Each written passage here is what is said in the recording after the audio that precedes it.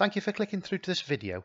This is part 1 of 12 on possible reasons why a two-stroke engine may bog down. I've already uploaded the full video of the 12 reasons, but I've broke them down here to make it a little easier. And therefore the mixture screws are my number 1. I'll check these before I check anything else. This is the high and low screws, the fuel air mixture screws on the side of the carburetor. The H of course means high for the engine's high speed adjustments, and the L means low for the engine's low speed adjustments. Now I have got videos on this channel explaining how to adjust the high and low screw and how they are used to tune in the engine itself. So I won't go back into that in too much detail now because that's a video in itself. Instead I'll keep it to how these screws can relate to bogging down of the engine. Starting with the H screw or the high screw, we can see the screw head there, the adjustment head, and then the actual screw itself we can see goes into the carburetor. It then protrudes into the high jet where the fuel comes from above in the metering area. And if you could see that point there, the end of the screw actually protruding into the jet itself and blocking off part of the fuel. So because of the screw's restriction, there's less fuel here below the screw than there is above it. So if we turn this screw in even more, we'll restrict the fuel even more, and if we turn the screw out, we'll let more fuel down.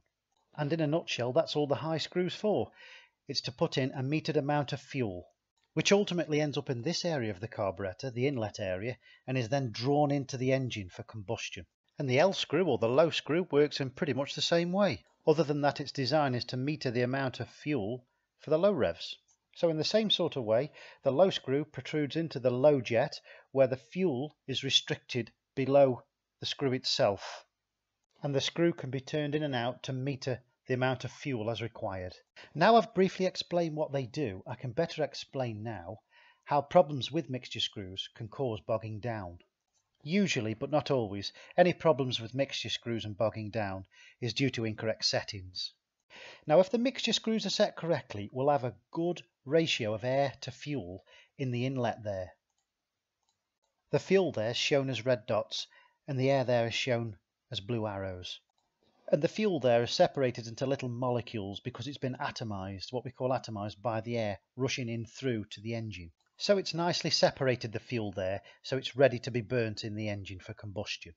Now if these mixture screws were screwed too far in and they were restricting too much of the fuel, therefore supplying too little fuel from the high and low jets here, then of course the obvious effects of that is too little fuel coming into the inlet area here. And now we're left with an insufficient air to fuel mixture ratio. The main jet itself is still open and it's allowing some fuel to come through, but it wouldn't be enough to allow the engine to run at full speed. So this could be a classic example where an engine would run at low or idling speed, but as soon as we pull the throttle, it does the bog down there, because we haven't got enough fuel there to support high revving engine, but we could support a low revving engine possibly. Of course, I'm only speaking in general terms here to explain my point, and there could be some variations, but in general that's the way it is.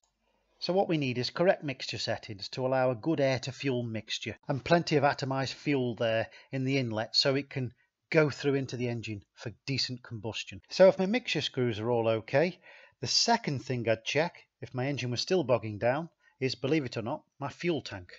And that's in my next video, so please go and check it out, and thank you for watching.